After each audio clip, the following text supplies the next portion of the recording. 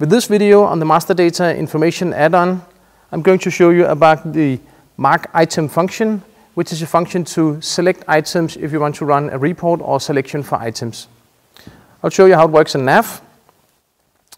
The point of this functionality is to be able to filter on items even though it's a filter in the underlying master data information table. So let's take an example.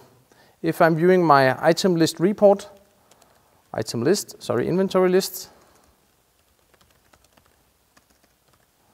like this, I find my inventory list, and when I run this report, it will show, of course, all items on my inventory. So this is a standard report showing everything. Now I'd like to filter and show a list only on items that has an underlying information of being white, except for item number 1170, and I also want the items with a reorder point of 100 going into this list. So I have a very complex criteria that might be difficult for me to add as a filter, and especially because the information white is lying in the underlying master data information table. So with the information matrix in here, I have a function to mark items on this list. So first of all, I will filter on the color white because I need all my white items to go in there. So I select mark and I add mark to the list, meaning I'm stamping my user ID on those items on the item table like this. But I didn't want item number 1170 to go into this filter, so I'll just filter on this specific one and select mark and then remove from list. So I'm taking this one out of the list again.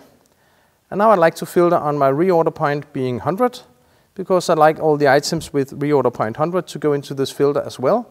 And I select mark and I add it to the list. So in this way I can continue working with which item to mark or not to mark in my list.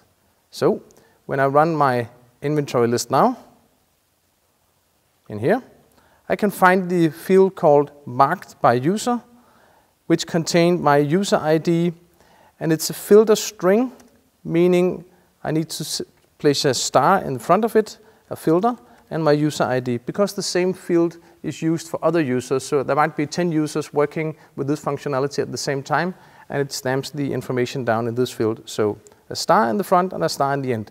And when I run the report now, it should filter on those items that I have selected and deselected. So this is the remaining item from my filter. In this way, I can filter on, make all kinds of filters and use them in all kinds of reports, both on items, customers, and vendors.